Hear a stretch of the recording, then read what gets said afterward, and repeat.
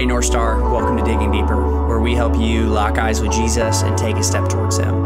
Today's scripture reading is Matthew chapter 26, verses 36 through 39. God's word says this: Then Jesus came with them to a place called Gethsemane and said to his disciples, "Sit here while I go over there and pray." And he took with him Peter and two sons of Zebedee and began to be grieved and distressed. And he said to them, "My soul is deeply grieved to the point of death. Remain here and keep watch with me." And he went a little beyond them and fell on his face and prayed, saying, "Father, if it is possible, let this cup pass from me. Yet not as I will, but as you will." Today is the 14th day of Lent, which is a season of self-denial and self-examination as we empty ourselves of the lesser things and fill ourselves with the greater things of the gospel. Well, earlier this week and last week, we looked at portions of the Lord's Prayer. And for the remainder of the week, we are going to look at this passage from Matthew 26, which is our Lord's Prayer in the Garden of Gethsemane. This is Jesus praying to the Father. Now, Gethsemane literally means oil press. Now, an oil press would be used to extract oil from the fruit, specifically in a field that was covered with olive trees. And as this fruit was placed down, the rock would go across it and crush the fruit in order to produce an oil that would be used for a variety of things. Now, it is in this garden of the oil press, as verses 37 and 38 tell us, that Jesus is grieved and distressed. So much so that even in Luke's account, it tells us that Jesus sweats blood. So in a way, Jesus is in the oil press, that he is being crushed by this situation. And what does he do in this place of anguish? But he turns to his Father in prayer. And verse 39 tells us that he falls on his face and he prays, "My Father, if it is possible, let this cup pass from me. But not as I will, but as you will." Now, hopefully you're seeing some of the fundamental similarities between this prayer in Matthew 26 and the Lord's Prayer in Matthew chapter 6.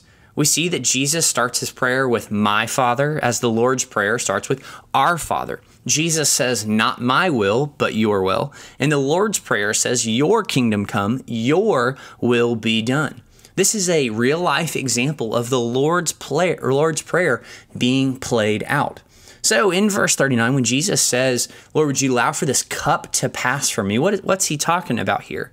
Now, the cup alludes to the wrath of God that Jesus would experience in the form of suffering and death for us. You can see more about the cup in Psalm 11, Psalm 75, and Psalm 51. But as a result, Jesus is asking that this cup would pass from him. Yet even as Jesus asks for this provision, he qualifies it by submitting his will ultimately to the Father. So we should look to this passage with Jesus as our example, as always, that we come with a request, but ultimately we bow our will to the Father. That we too should always have a posture of "Not my will, but your will be done, O Lord." Now, there is a quick excursus that I want to talk about for us here in this passage, as there is some complex Trinitarian theology at play, particularly that Jesus, the Son incarnate, who's fully God and fully man, submits his will to the Father, who is also fully God.